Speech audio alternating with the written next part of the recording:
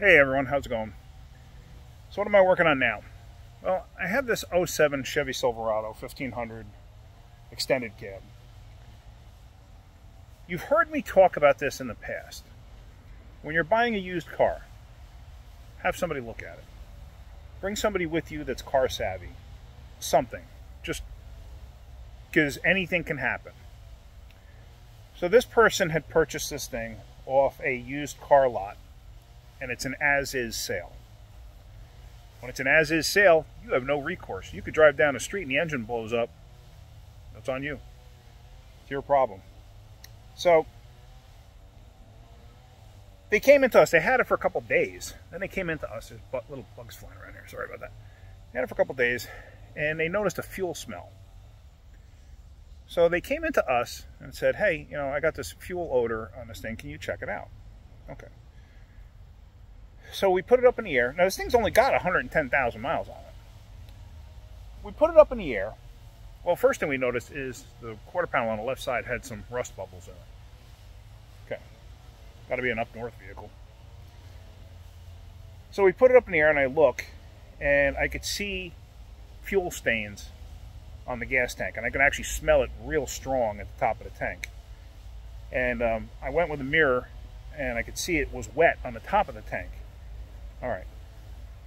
Then I was really looking. I was like, you know what? I've got to take the bed off of this thing because where these straps are mounted and everything else, it's pretty rusted. So what are we going to find? So we went and pulled the bed off of this one. Pulling beds off lately is a common thing around here. So we pulled the bed off, and let me tell you what, this is a hurting unit. It really is. Had the person brought it into a shop to have it inspected, have it looked at, they wouldn't be going through this right now. This thing needs quite a bit of work, unfortunately. So let me show you what's going on here. So here's the truck. The truck is not in bad shape. You know, like I said, the bed is off. The bed's actually inside the shop. It had some rust around the quarter panel on this side. So over to the sending unit, you still see some staining right here, but look at how rusted this is. It's ready to come apart. But now, what we saw from underneath was all of this. So I was like, no, I am not taking this thing apart. But look how rotted this upper tube is.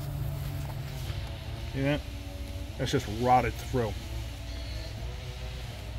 That's the frame, rotted through. Cross member, rotted through. Look at that shock tower right there. That's ready to, that's gonna break soon. See, it's rotted to nothing. There's a rot hole in the frame there. Look at, well, actually here, quick. Look at this shock mount. This is all rotted to heck too. So this thing has got quite a bit of rot on it. So what do you do at this point? I mean, look at how rotted this thing is inside there. This is terrible. This is absolutely terrible. I don't know what the heck. Somebody was hitting the frame with something? I don't know. Well, even like, look inside the bumper here. It's all rotted. But here, let's come back around here on this side. And actually, oh look, I just realized it. The gas tank strap is actually broken off of its mount. See that? Can you see that? There's the strap right there. And it's actually, because I think it's supposed to attach here. But even like, look at the differential. Look at all the rot on top of it. I mean, that's pretty bad. Now I know they sell, you can actually buy, I think Dorman actually makes these and sells these. But there again, it's going to go to, at what point do we stop? You know, where do we go from here? The truck's in pretty nice shape, body-wise. The interior's not in bad shape. It runs good. Like I said, it's only got 110,000 miles on it. It's a 5.3. But had they brought it in for us to look at before buying it, they wouldn't be having this problem. And I paid premium dollar for this thing. So what do you do now? I mean, seriously, what do you do now? You know, now it's like, all right, you got a rotted truck. So do we replace this whole cross member here? Because I mean, this is the fuel tank support too. That's just nothing left to it. That's bad. Gonna have to leave it up to the customer. What do they want to do? Do they want us to fix it? Yeah, it really depends on what they want to do. It's gonna get expensive, I'll tell you that. It's gonna get real expensive.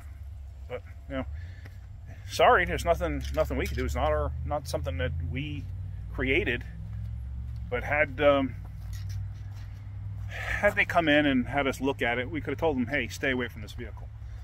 But sometimes people, and I understand, people think they're smarter than everybody else, or not. I shouldn't say it that way. So people think that they're smart enough to where they can make an intelligent decision. And I can't tell you how many times I've seen that go south.